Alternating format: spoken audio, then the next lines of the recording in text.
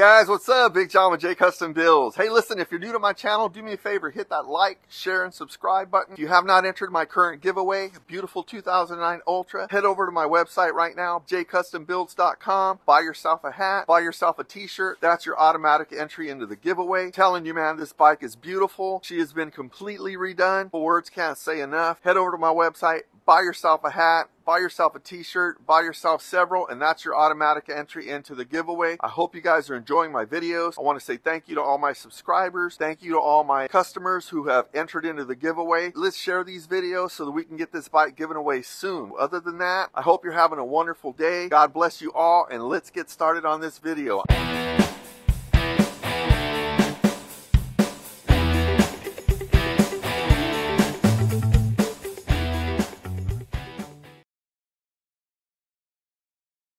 Now I'm doing the other side real quick. So you can't, as long as you got the front on the front, the back on the back, you can't mix these up. I mean, you can if you put that one over here and you put that one over there, then you're gonna, when you go to put your push rods in, you're gonna be like, wait a minute, this isn't going. So always look in the back. It's got an F on one and an R on the other. I'm excited, guys, because it's getting close.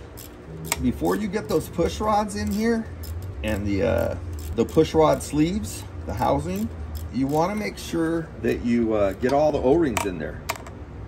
You know, you put a little bit of oil or a little bit of it's called dye something that you put on electrical stuff. You put that on here and it'll actually hold them up. Some people just put them around the top and they put the bottom ones in here with a little bit of oil, and as long as these are in here, make sure when you put those in and you go to close them up that they're not pinched, because a lot of times when you're wiggling them around and moving them around, or you got them in and you're actually adjusting the push rods, these will pop up and you'll end up pinching it and it'll end up causing a leak. And all you gotta do is loosen it and fix it, but still, that's not the point. You don't want to have to go back and redo stuff. So now I'm gonna torque these guys. Remember, 1/4 bolts always go 120 inch-pounds. Go that one, go across here, go here, do that one twice, that one twice, that one twice. See how you always get a little more out of them?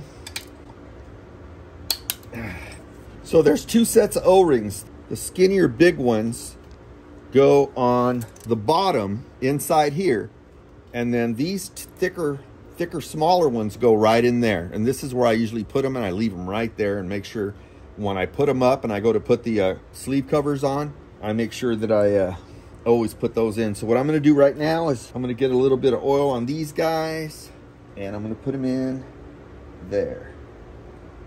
You can actually see them in there, right? That one in there. So those are in. So I got this tube in yesterday. I already got the zero lash out of that. So what that pretty much means is when you stick it in the tube, basically what you do is you start turning them counterclockwise, and I'll show you. See how it collapses?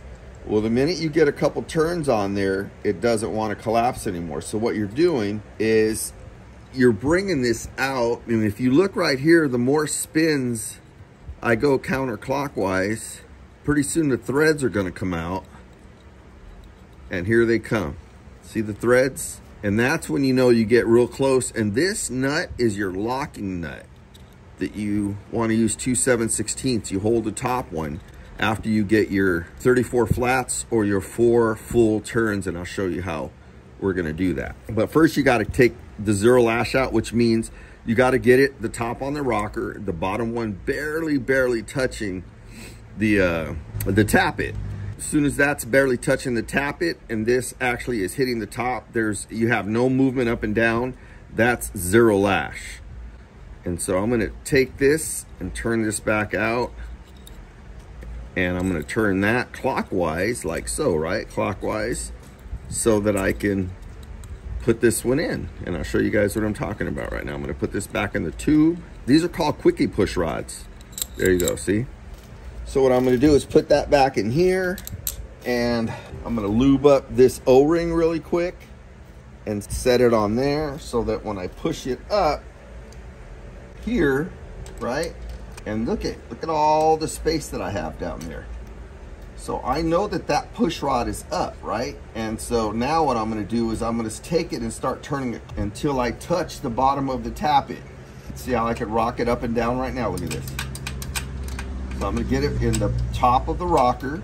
I'm gonna hold this and I'm gonna turn this counterclockwise and keep moving it. It's gonna take me a little bit longer because the exhausts are usually longer than the intake. So this one didn't take me that long to do it. See how it's barely moving now?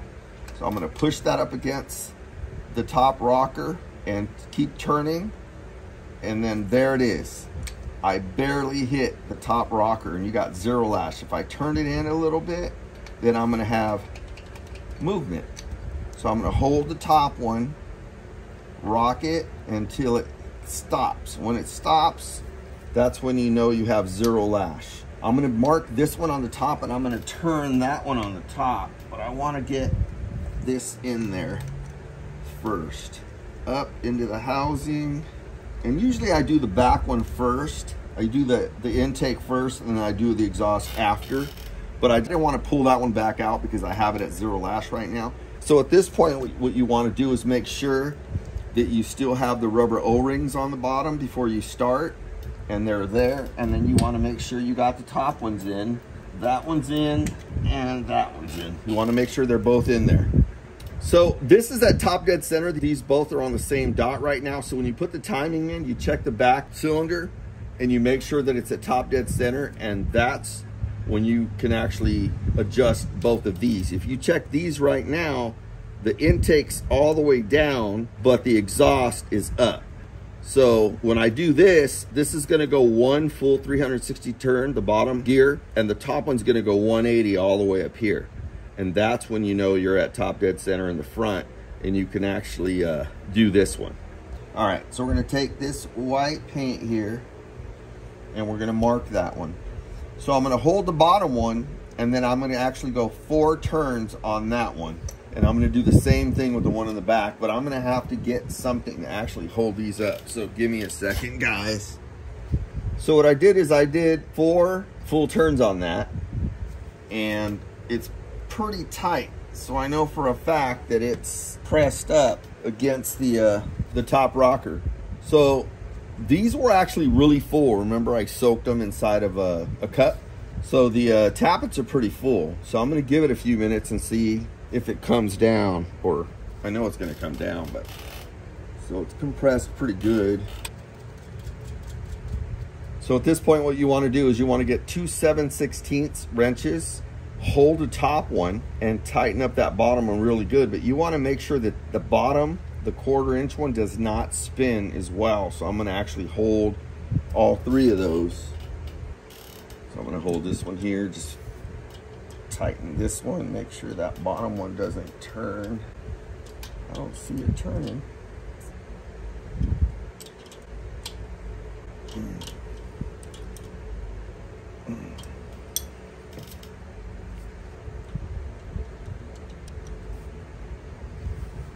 All right, there we go. That front one's done. It's all locked in, ready to go. So now I'm gonna do the one in the back. Okay, now I'm gonna mark this one and I'm gonna give it 4 turns. So you wanna lose that mark. That's why it's easier to do the inside one first and then the outside, because I did the outside one first to show you guys, but I should have did the back one and then did this one. Just made it a little bit harder on myself. So what I'm gonna do is I'm gonna hold this guy here, just like that. And then I'm gonna give the one in the back 4 good turns.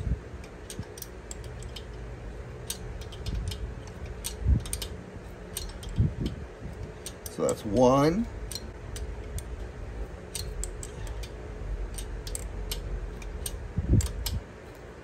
That's 2.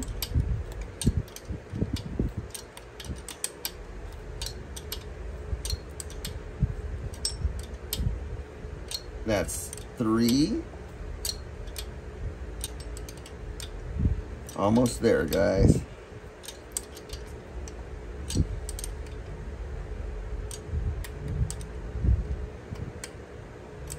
And that's 4 right there. Can you see the top? Now what I'm gonna do is I'm gonna reach down in here. I'm gonna grab that nut. And you can just use a pick. They're not real hard to bring up. There it is right there, see it? So now, that one right there goes clockwise. Wish I had that one up too. So what I'm doing is bringing that nut all the way to the top. You can see it is right there. I'm gonna hold the one in the back, and I'm actually gonna turn the one in the front.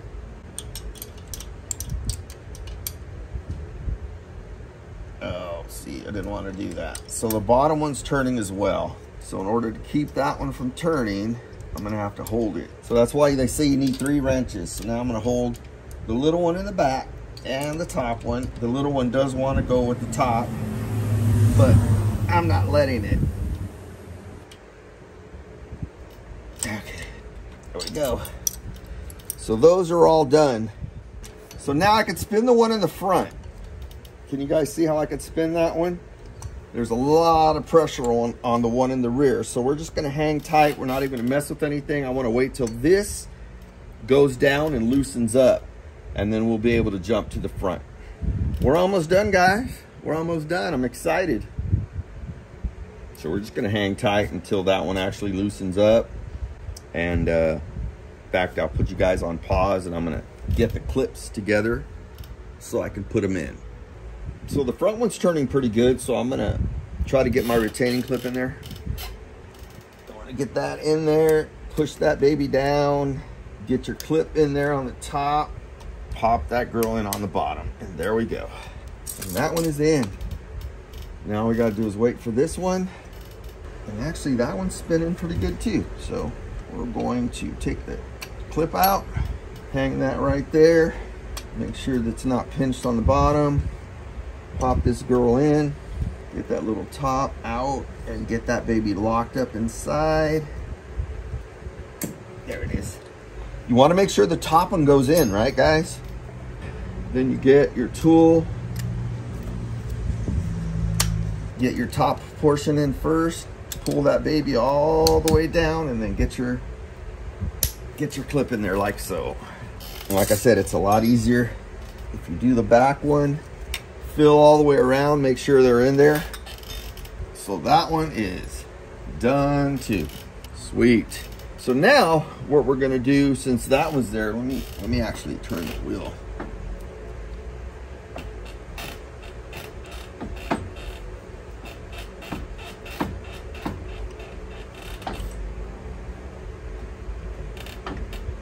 Now these are both down, and I can do the fronts. See how this is on the top on the line, and this is as well. So now these two should be, let me just peek in here really quick. You want to make sure that you don't get those O-rings out of there. Yep, they're all good. They're both even. All right guys, now we're ready to do the fronts. So I'm gonna put this little O-ring back in there. I can make sure that it's in there. And then I'm gonna get this tube for the intake. Make sure it's in there. Okay. I'm gonna get this, hook that, and bring it up there to hold it, right? And then I'm gonna bring this girl down and start turning it out so I can get to 0 lash. So I'm holding the top and I'm turning the bottom one this way, right? Sliding up and down a little bit. See it? You can hear it ticking. There it is, it stopped. It's at 0 lash right there. Mark it right where it's at. Let that paint dry. So what I'm gonna do now is, I got this O-ring in, I got the top O-ring in, so I'm gonna grab this and my little 1/4 inch, and I'm gonna hold this guy, and then I'm gonna go 4 full turns on this one. So that's 1, that's 2,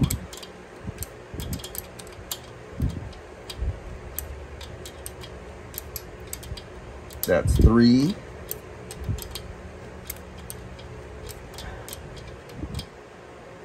That's 4 right there.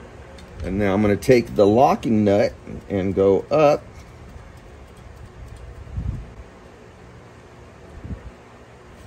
I'm going to hold this back one here. I'm going to hold that top one.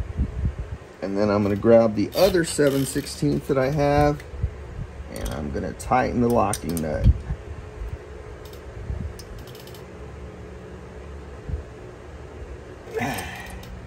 Get that O-ring nice and lubricated with that oil. Slap that baby back in there. So we'll sit tight until that one right there loosens up. Not loose yet. When you're done, you want to make sure that you don't have any of your O-rings pushed out. I'm guilty of that. I've done that before, where your O-ring gets pinched and then it's sticking out like that. You don't want to do that.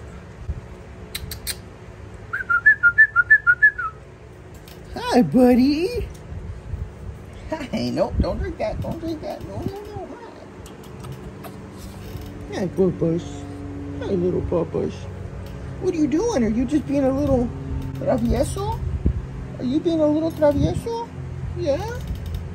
He's like, yeah, Mama put me outside with you. She put me outside with you. She said, you go hang outside with Daddy now. It's only 80. It's only 79 or 80. It's not that bad. Of this little guy. I'm going to try to turn this Leo just a little bit. Oh yeah, it's loosening up really good. It's loosening up really good, Bubba. It's about to turn by itself. Careful, careful, buddy. He's out chasing cats. He's a little cat chaser. So once I'm done with these guys, getting the lifters on there and everything, then I'm going to put the timing cover back on. I'm going to get the exhaust back on, the O2 sensor.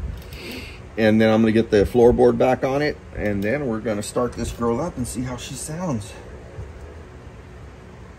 Oh, yeah.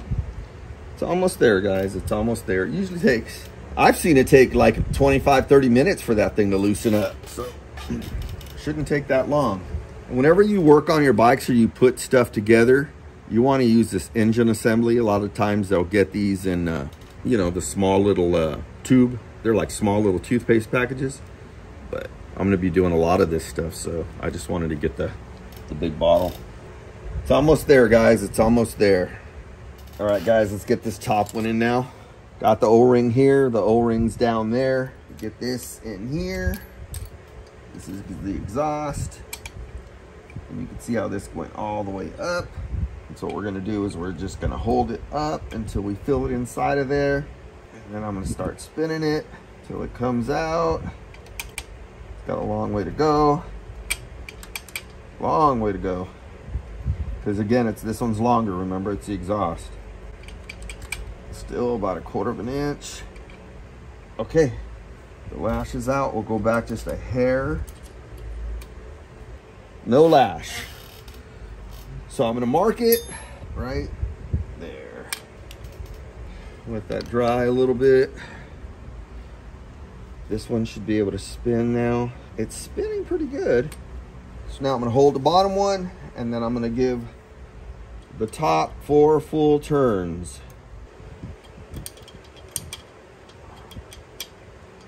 There's 1. Make sure you count these. If you lose track, go back and start all over again. There's 2. There's 3.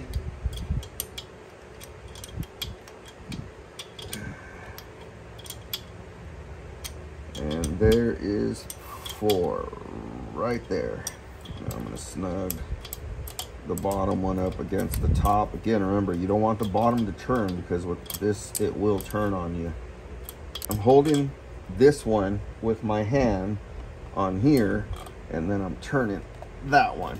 So now, let me get this on here like this, like that, and then hold this one. And now I'm gonna do the scissor lock. That's not going anywhere. That's good. So that one's really tight. Fluid on that, because this one, I don't know why, this one on top seems pretty dry. You don't want to put them in there dry, guys. You want to make sure they got a little bit of lube on them. And then you want to press that down, make sure it's in there. take this, go down and up with that one, make sure it seeps in, and there it is. I'm gonna go up with this one just really quick because I want to make sure this back one's turning more free now. It's not real free, but it's turning a lot more free. Bring this down, put this inside that bottom section, pull the little cup down, little coupler, grab my tool, pinch that down, get this guy in there. There we go. Fill it around, make sure it's pressed up, make sure it's locked in on the top. There you go. Check the O-ring, that one's good to go. We're almost there, guys. We are almost there. Yeah, see how tight that is? That is super tight. So we're just gonna let that baby sink down. I went in to grab it. I don't know if you guys have ever had these, the Waterloo sparkling waters. I'm addicted to these things. This is the blackberry lemonade. Oh my God, it's so delicious. I keep my refrigerator nice and cold too. Oh my God. Let's see if this thing's turning. Yeah, see that? Yeah, baby. That's exactly what we wanted, guys. All right, so what I'm gonna do is when I got my other flashlight. Yeah, we look pretty good. So now I'm gonna try to rotate it and just see how it is. Make sure that everything's in there right and we're not hitting anything bad.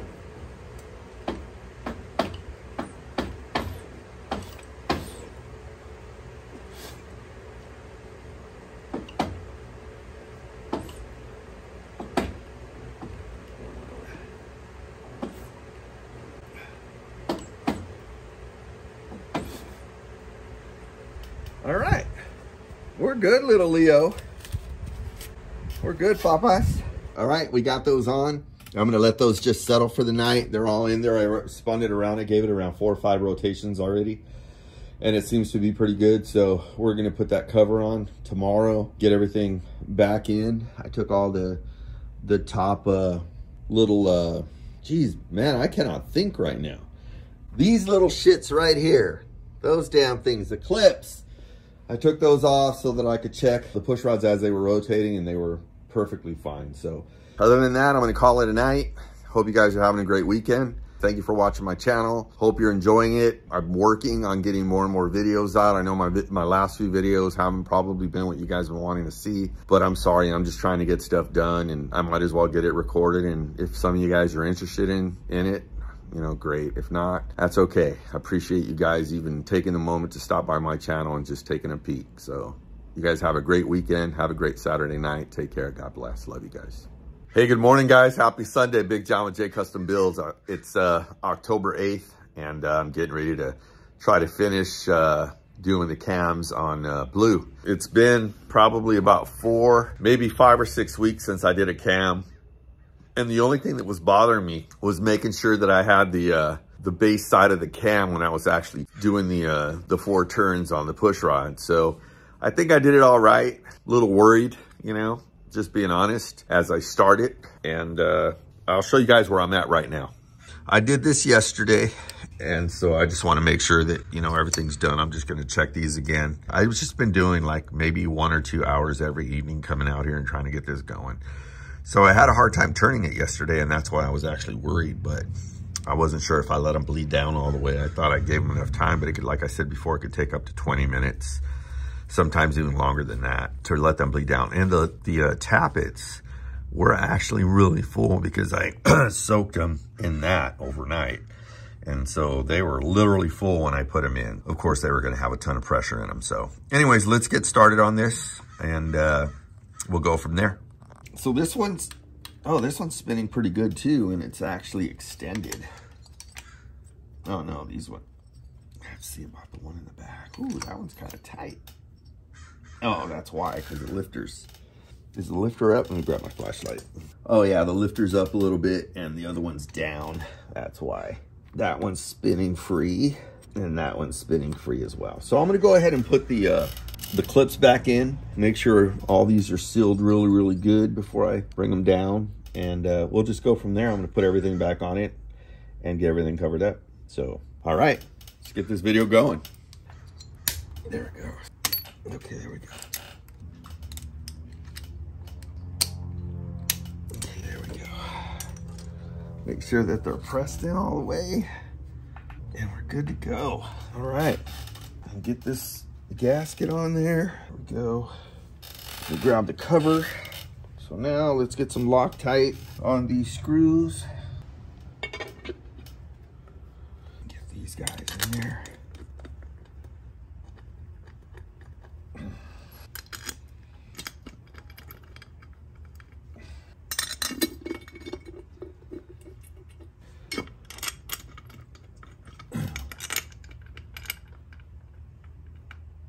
So I'm gonna get these all snug, and then it calls for anywhere from 90 to 120 inch-pounds. I'm just gonna use my bigger torque wrench and just go 10 pounds on them. You know what? I'm just gonna use this 120 inch-pounds. So you wanna start on one side and just kinda just stagger them. You don't wanna go, there you go. Go down here. Come up here. Make it.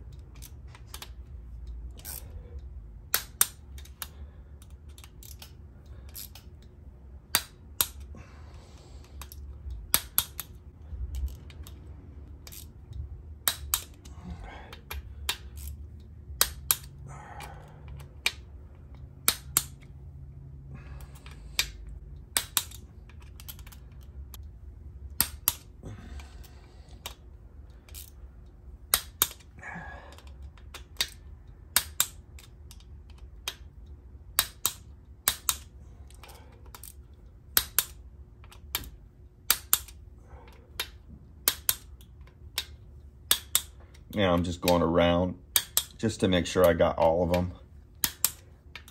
Believe that I did. All right, everything's looking a-okay. So now I'm gonna get the exhaust on there, but before I do that, I'm gonna wipe everything down really quick. Just wipe a lot of this stuff down, get the oil off of everything. This is that spray that I was telling you guys about, the 1903. Oh, hey, I need to also contact a 400th subscriber. My apologies. I have not gotten back to you. I need to see on my end that you are the 400th subscriber. And also the 500th subscriber is going to get either a free hat or a free t-shirt. If you're a female, we got 3 different colors, 3 different sizes. I also have the men's in medium and large. If you decide you want a black one instead, they are men's shirts, but you know, a lot of women are buying those too. So you're gonna get a free shirt or a free hat, color of your choice, and then we'll go from there. But I am gonna be contacting the 500th and the 400th subscriber, just to let you guys know. You guys got a free hat or a free t-shirt. That looks really good. Okay, guys, I need to get this guy behind there. And you gotta go out pretty much like so. There we go. So I'm gonna hold that there. And I'm gonna try to get some of these bolts in this back over here so I can hold this thing up. So I don't wanna get these all the way tight. I'm only getting one on there like that so it can hold it. There we go. Everything's in now. Let's get the nuts on there. See if I can get the top one in. Okay, guys. So I got these 2 bolts in. Getting this one in right here. The center bolt underneath the transmission. There it goes. I'll tighten that one up here in a sec. And then make sure this is straight back here. Yep. Tighten these guys up really quick. And I'm going to tighten this guy up. I had to loosen that so I can get it on there straight. All right, that's good. This has actually been a really fun job, guys. It's been a great experience.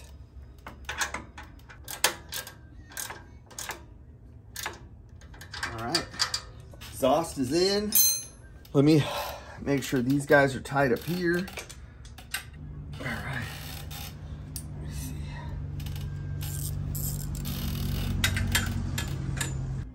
That's tight.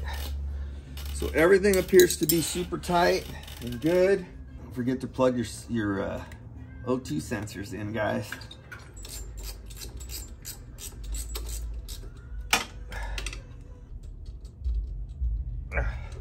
That's good.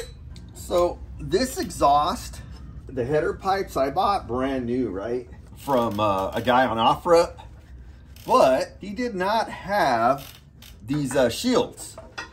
So I found some shields on OfferUp, and they weren't in the best condition, but I bought them anyways because that's all I could find at the time without having to spend a whole lot of money. I thought, man, I bought the brand new headers, but I didn't get the shields. So he said, well, I got some old covers off a bike that just came in. I don't know if you want them. And I was like, well, let's see them. So these are the covers that I ended up getting.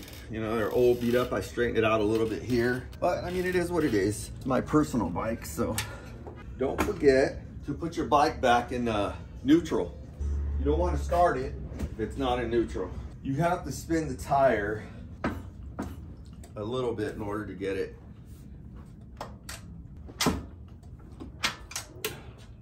This thing's really moving.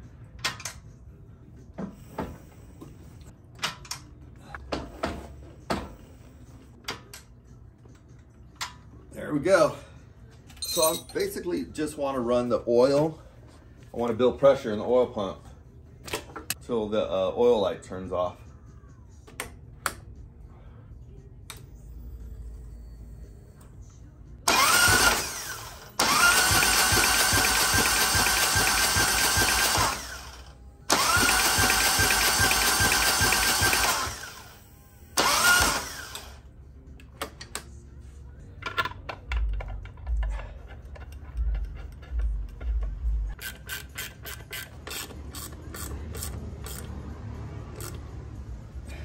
So now I'm going to put the spark plugs in, guys.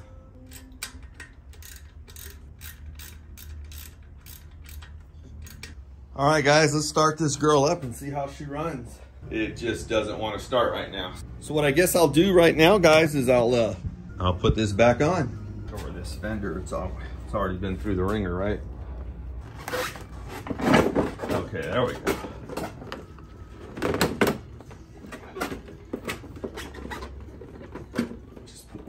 Right here for now.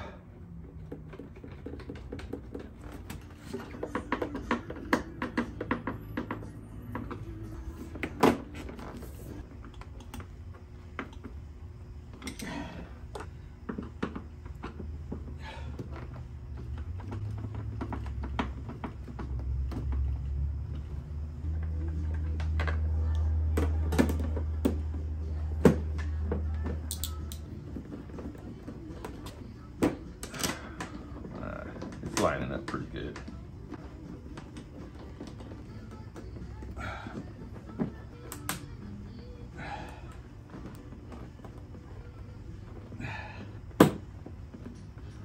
I gotta get me a new windshield, guys. Mine's all jacked up.